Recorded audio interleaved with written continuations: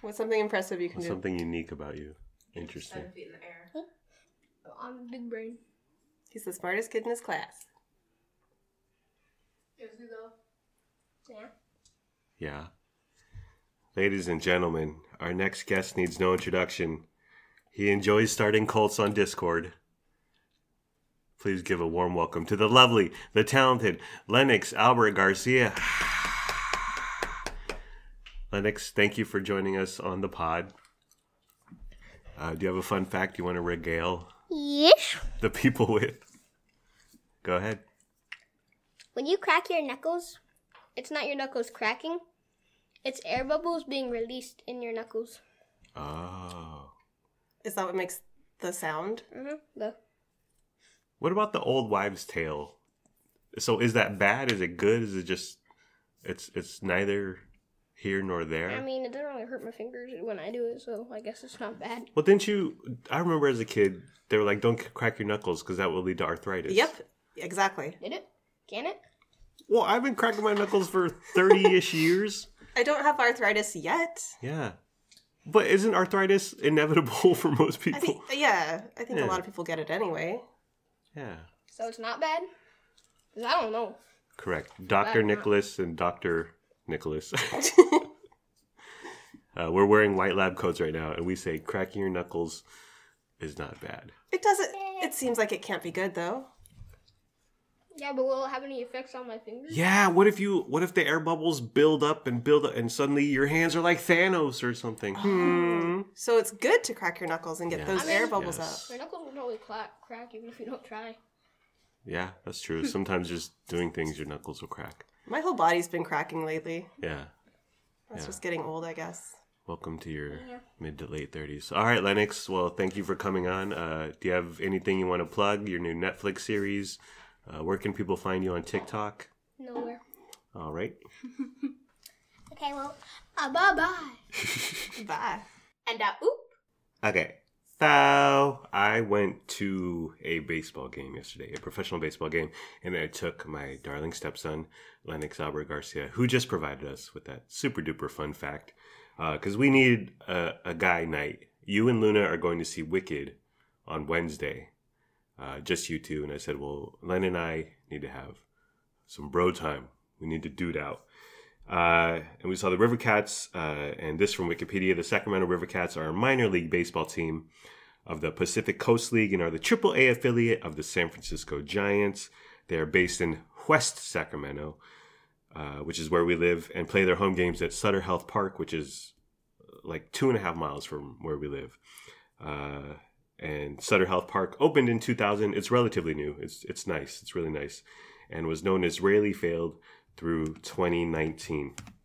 Now, taking Lennox to the game, he's not into sports, the traditional professional sports, football, basketball, baseball. Why is this, honey? He likes playing around for fun with his friends. Yeah. But he's never been on a team. Right. And he's never been in a home where sports were watched or followed. Yeah. So he's just not been exposed to it. Yeah. And things are different now than when I was a young man. When I was a young man, sports were how you how you wore your masculinity, how you puffed out your chest with pride to the tribe, to your other guy friends in middle school and high school. And I grew up in San Diego, so Padres and Chargers, was big fans of them back then. As I grew up, I became an adult, and I realized caring about sports is it's nonsense, and it's really about money and people who put a lot of time and care and passion and emotion and feelings into adults playing a game. It's silly to me, but that's just my opinion. Well, what do you think about Lennox? Because he doesn't. Do you want to get him into Little League? Do you want to play soccer? Luna played soccer a few years ago for 1 year, right? Luna played soccer for 1 year. Yeah. They both did gymnastics for years, and then Lennox progressed from gymnastics to more of like a what's that ninja show? American Ninja. Yeah. Yeah. He was in a little class where they did those types of like routines and climbing around on stuff and jumping and yeah. So he did those types of activities. I do wish he knew more about sports and had been exposed to it more. But it's not too late, I suppose. Yeah. I just don't know what to do. It's different now. I wonder, I mean, I'm sure someone has the numbers, but the percentage of elementary school boys who played organized soccer / baseball / basketball in 1982 versus now, I would think it's less. Do any of Lennox's friends? Yeah, a lot of his peers play sports. Oh, really? Oh, yeah, his cousin Lorenzo. Oh, yeah, plays his baseball. cousin has played on a baseball team since he was very young. But a lot of their peers at school, both of the kids, they do soccer or baseball or whatever. My problem was always that I worked full time. Yeah. So and all of those practices are during the week. Yeah. During the time I'm at work, and I never had anyone trusted or close enough that I could help me take the kids to their games or their practices. So it's always been a challenge for me to do both. Yeah. And you got to be old enough to get yourself to practice, I guess, because our parents were home. They were working, but it was, I think, from 9, 10, we could hop on our bikes, ride down to the park, and practice, and then come home at 6 or 7 or whatever. Yeah. So we walk in, and instantly it's like sensory overload for Lennox, because he's never been to a game. Like, he hasn't been to a Kings game. No, he's never been to a professional sports game of any sort. Yeah, and at his age, I had been to a few because, like I said, Padres have many fond memories of going to Padres games at Jack Murphy Stadium in the 80s and 90s. So he walks in, and it's overwhelming, like the amount of people, because they just opened the season 4 days ago. So it was, and it wasn't full, and it's not like freaking a Dallas Cowboys stadium where they could fit 60,000 people in the venue. But there were a lot of people. There's a lot of noise. There's a lot of visually going on. And so we walk in, and he's like, I want to look at the field. So we walk just to the edge of the seats and look at the field. And then he says, I don't know what to do. I don't know what I should be doing. And I was like, well, let's just walk around. You just soak it in. You do your thing. We had good seats. We had like first row on the first base line. But it was almost too good because you were like right up against the cement wall. It might have been the edge of the dugout, but and like that's where everyone was packed. So I would have appreciated like more room to spread out. But we know about that next time. You realize, so Lennox knows almost nothing about baseball. So he's asking me a ton of questions, and I'm explaining. And I realized that sports rules, and this goes for every sport, they're moronic. And how they came up to this point in the rule, this iteration, this version of the rule book, is just idiotic. So he's like, well, what's a strike and what's a ball? And I said, well, if the pitcher throws it to the catcher and the umpire deems that the pitch is hittable by the hitter, and the hitter doesn't swing, or if he swings and misses, that's a strike. But if the ball is deemed by the umpire out of the hitter's range, then he will call it a ball, unless he swings at it, and then it's a strike. And I was like, this is really stupid. What am I saying? Like, how did they come up with this? How does any sport become something? But then, like, the other part of me is like, well, a lot of sports fans are not very smart. Let's be honest. They're not very bright. So it's easily, you can grasp onto the rules and the concept. You just gotta like soak it in and live with it for a little while.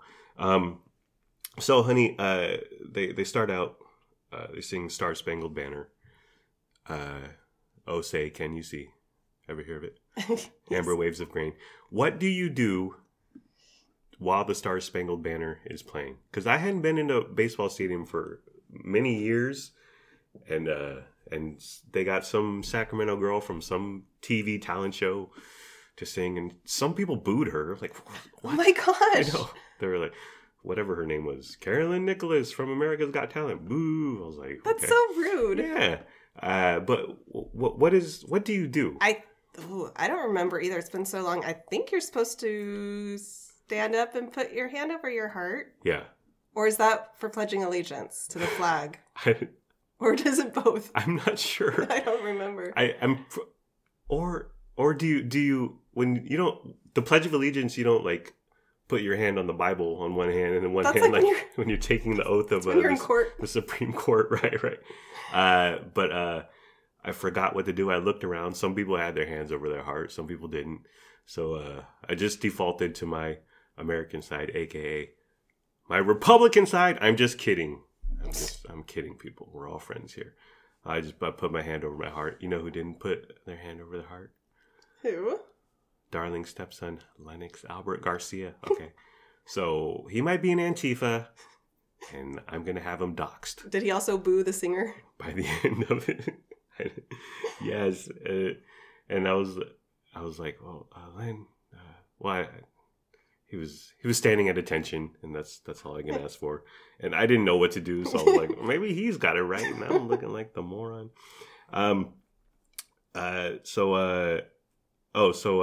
The cost. We avoided parking, thankfully. You were our Uber. Like I said, we live 2.5 miles away. But bought a couple drinks, and so for 2 drinks, one was a tall boy of Bud Light, which is 20 ounces. It's more than a regular beer, 12 ounce, but it's less than 2, so a beer and a half. And a large Sprite. So 2 drinks, 2 frosty beverages came to $23. And I was like, what the heck? Which, by the way, is the cost of one of those tickets. Right. Ooh. It's madness. How are they pricing this? I don't know. And how do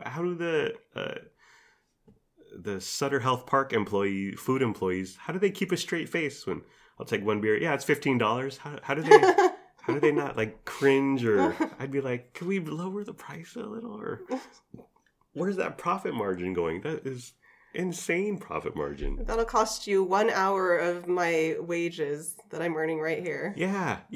Those jobs, I'm not super familiar with those jobs, but I know those jobs.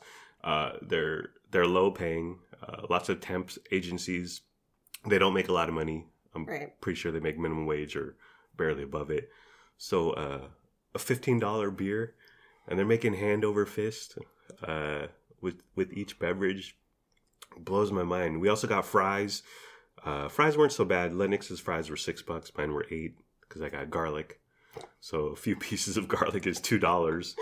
But they were actually really good fries. We both enjoyed them. And a bit on the high side, but at Capitol Bowl, the West Sacramento bowling alley, their fries were $7. Although that was like a plate. It was a huge serving size. These fries, Lennox ate them and he's like, I want more. I wish there were more. And I was like, me too.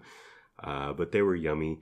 The whole thing is, the entire experience during the game is cashless and paperless, which I appreciate. The paperless part, well, the cashless I get, because handling nasty money, it just slows everything down. But the paperless, so when you bought the tickets, they texted me a link, and then I tap it, and I wham bam, there are my tickets.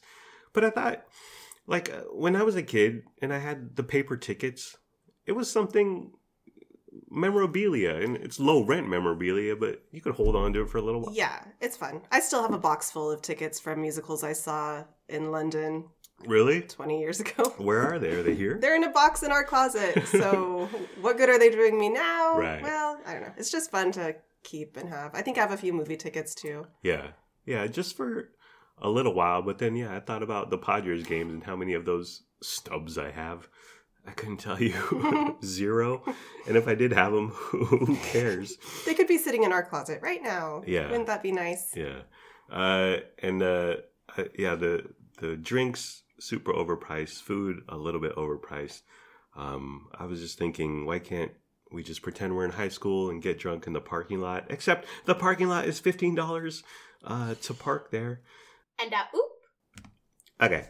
So River Cats has this thing, and it's a mobile order where you can place an order for food on your cellular telephone. And, well, I thought it would show up to my seat because I know, like, some teams do that. Some stadiums do that. You order whatever, and someone will show up to your seat. Here's your hot dog. Here's your Coca-Cola. Okay. But it wasn't that. So first off, it's just a list of restaurants on my phone. And I'm like, okay. But it should geolocate you, because where I ended up ordering was like the food stand that's directly across on the other side of the stadium. And it's not, again, this isn't like the University of Michigan where 90,000 people can be held. It's not a huge walk, but it was, I would have liked, because there was a food stand right behind us, right behind our section. So if I would have known that, it would have been so much easier. So right away, had to walk super far to get it. So place the order and then get a text a few minutes later, your food's ready. Okay. So, and me and Lennox, we got to hike it up, hike it halfway across Sutter Health Park. And right away there's a line, and there's no mobile order pickup. A lot of places you'll see the sign, mobile order pickup, app order pickup right here. Go right here. They didn't have that. So I get in line. It was 8 people deep. And it was taking forever. And I was like, oh, why would I order ahead? And so if my food was prepared 10 minutes ago, it's getting cold, it's getting gross, and here I am sitting in line. So finally I get up to the front, and the gentleman helping me, I said, my online order, my confirmation code is 1874. And he's like, oh, online order, you go to the end of the little counter there. I was like, okay. There's no signs, no anything. Oh my gosh. Walk over there, and there's already 2 couples there. And after kind of just observing and kind of chit-chatting with them, I found out the one couple, first of all, the guy was wearing, his jeans had a bunch of tears in them, honey. And I was like, oh, he's up to no good. But I found out he was getting dirty because his lady was talking to me, and she said, we got 2 corn dogs that were cold. And they said they were going to give us 2 more corn dogs. And that was 20 minutes ago. I was like, dang. And then the other couple right next to me and the guy started chatting. And we're like, there should be a sign here. We don't know there's no sign. So we wait in line for 10 minutes. And then, oh, you got to go down there. And there's another line. So it was just pure mayhem and cheese. And the poor employee who was helping us, he didn't have the food. So he was just left kind of staring at the little opening where they slide the hamburgers down. The little window there. So he was just staring at, waiting for our food. And so it's me versus Ripped Jeans couple and the other couple. We're all waiting for food. So the guy brings over a little tray. I'm like, please let this be our fries. Please. And I'm pretty sure the other 2 couples are saying the same thing. It's like, oh, here are your fries for Vince. Oh, thank you. Those are Lennox's fries. Goes back, stares at the opening again. And we're like, oh, it was like a game show. It was like, press your luck. We were like, whose food is next? Whose food is next? He came over, garlic fries for Vince. I was like, oh, thank you. The entire process was littered with errors. I ordered in the app ranch, ketchup. I didn't care. We didn't have that. I was like, whatever, let's get out of here. The game had already started. We had wasted so much of our time. It was a fiasco. They need to straighten the process, fix the process. Yeah. You think they would have? There needs to be some order. There needs to be some signs put up. Yeah. A little more direction happening. Yeah. And the employee, it seems like, because you hear about the labor shortage, but from what I could tell, they had more than enough people.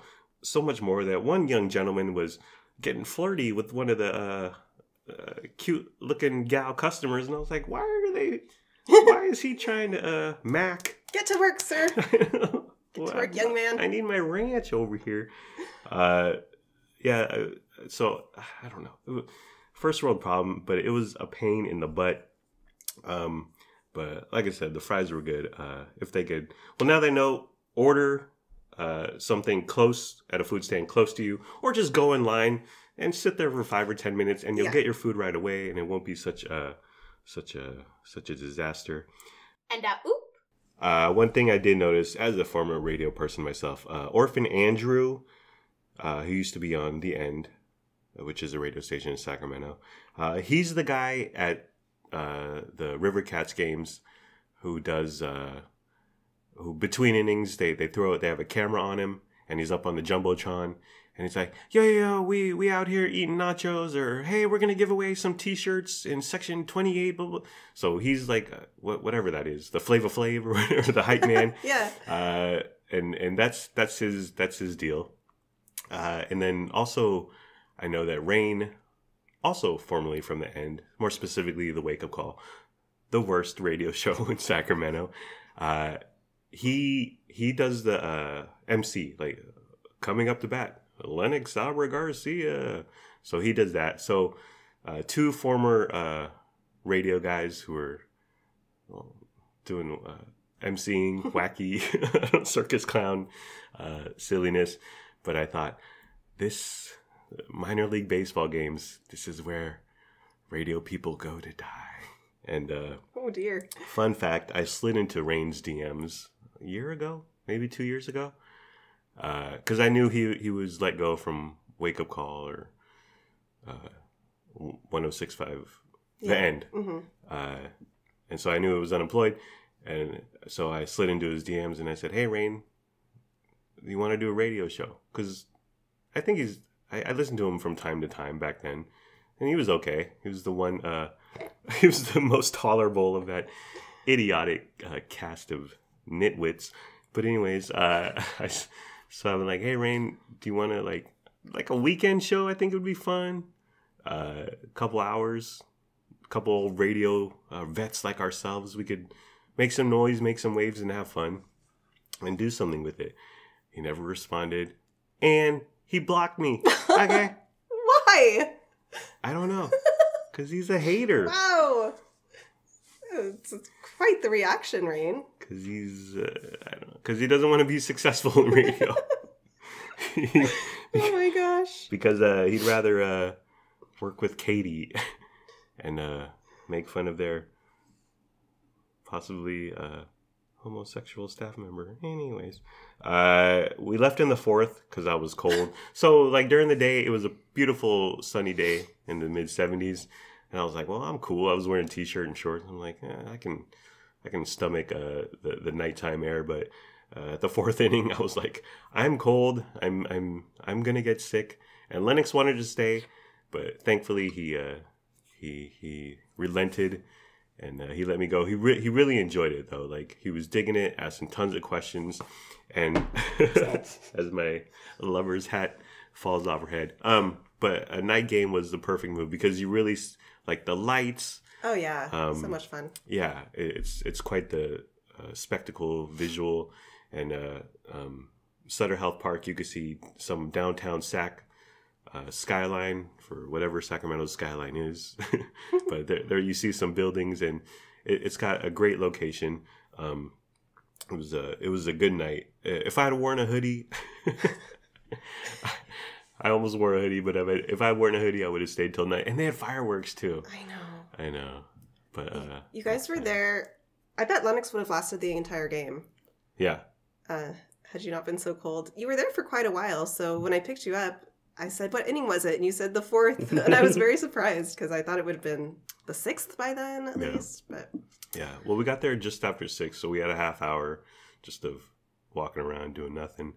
Yeah, I want to go back, definitely. Definitely. I want to go too with you guys next time. Maybe Orphan Andrew can be in our section. And then I can be, hey, Rain, can you unblock me on Instagram? RAYNE. Okay, that's all I got to say. Okay. And one more note. In the, I think it was the 3rd inning, near the end of our 4-inning sojourn, Lennox was like, when I get home, I'm going to take a shower. And I was like, yeah. Because you really forget how just dirty and nasty and grimy those seats are, and like under the seats and the concourse, whatever. They're not hosing that place down after every game. It's nasty. It's disgusting. And that's exactly what happened. We both came home. We both took showers. That's also the first thing he said when you guys got into the car when I picked you up. Yeah. He just went, shower! it was nasty, but it was a good time had by all. Alrighty, well, are we done, honey? Yeah. Alrighty, well, that's the end of the program. It's been fun, but not really. Let's all try a little harder next time. Like, comment, subscribe, follow, review, and rate, or don't. Do whatever you want. You're a grown-up. Make your own decisions. Do what's best for your family. Please be sure to use a promo code for GoDaddy.com. We don't have a promo code for GoDaddy. God. It's Sunday. The Lord is on my mind. Okay, Liz Fisher. GoDaddy.com. Goodbye, my podcast friends. I love you. My wife and I love you. We hope you have a good day today and tomorrow. And sure, I may have said the wake-up call mocks their possible homosexual staff member, relentlessly borderline homophobia. But that's just my opinion. Where's the lie? I'm still a good person, and we're still good people. They do it constantly. I know. It's uncomfortable. It's bullying. Mm-hmm. And he doesn't say anything because he's a lower-ranking staff member, and I know from embedded people that he's still part-time after whatever, a decade, makes barely any money, and they mock him incessantly, relentlessly, and it's hurtful. Mm-hmm. And if he's a gay dude, he's a gay dude, but geez, take it down a notch. Yeah. Gavin, Katie, it's okay. Gavin, just keep putting your children in their underwear on Instagram. Just kidding. Oh my God. He does. I know. Let's talk about uncomfortable. That's also... All right, we could go on and on. But I'm still a good person. I don't know. After that last comment, I question everything. And we're still good people. Thank you for listening. Thank you for your time. Thank you for caring. I hope you have a wonderful day / night. Oh, bye-bye. We got chicken? Is that crispy, juicy 10?